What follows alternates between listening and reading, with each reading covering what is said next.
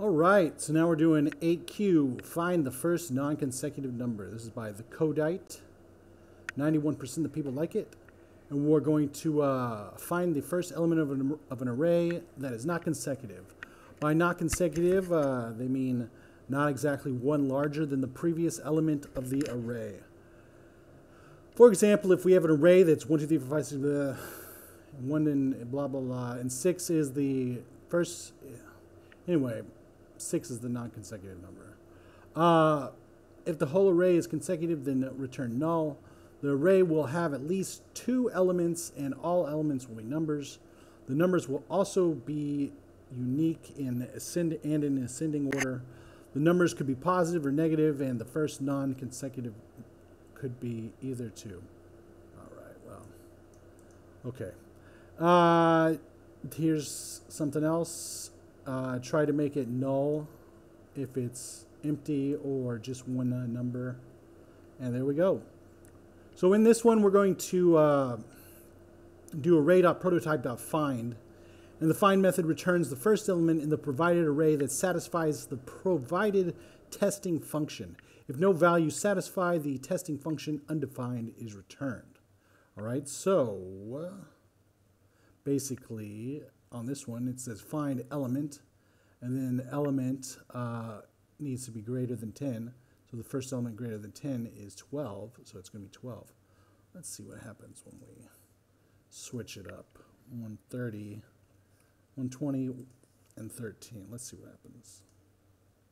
Oh, it doesn't go in order. How interesting. How interesting. Okay. Anyway, so now you know that too.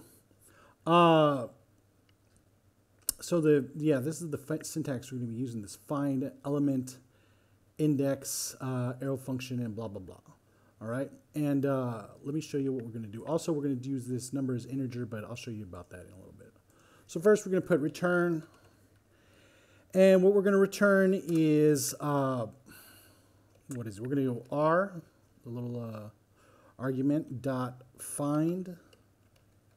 And we're going to have X, Y as the element and the index. All right, and on that we're going to have if the element X is not equal to Y, which is the index, which would be 0, 1, 2, 3, 4. So Y plus whatever's at X, is that what it is? X? No, R. Index 0. So R index 0. So if it was 1, that would be 1. So let's say it's this one. So it would be X, which would be 4, needs to equal Y, which is 0, 1, 2, 3, plus whatever's at R0, which is 1. So 3 plus 1 is 4. So that would work. But on this one, on 6, we're going to do X, which is 6. And Y is 0, 1, 2, 3, 4 plus R0, which is 1, so it's 5. So it doesn't equal it, so that's the 1. That's going to be the 1, right? Now let's see if it works. Oh, it does. Awesome. Let's see if it really works. Nope. Y, bonk, oh, right there, undefined and whatever.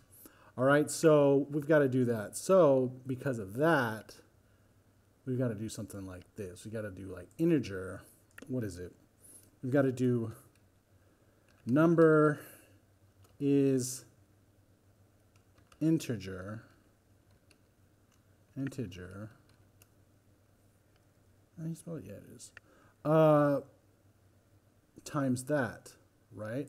Times all that. Excuse me. Let me take number times integer times all that, right? But that just tells us, is it an integer? Number.isInteger. That just tells us if it is an integer or not. So that's not going to be cool either. So we're going to have to do if number is integer. What do we want? We want this also, but what is it? We don't want to repeat ourselves. So because we don't want to repeat ourselves, we're going to have to say first non-consecutive, so FNC let FNC equal this right here. We're going to paste it right there, and then we're going to call this FNC. So, and if it is good, we're going to call it, okay, so if this is an integer, then return the integer. And if not, make it null. I think that's going to work. Hopefully, let's see. Let's see. Perfect. Awesome. So that's how we do that. Let me jazz it up just a little bit. I don't like the way it looks.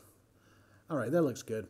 So that's how we do it, and we're going to attempt it. Attempted it. It looks good. Submit it, and my solutions, and there it is right there. Best practice, that's what I think, and I liked it a lot. And there we go, and we'll see you next time.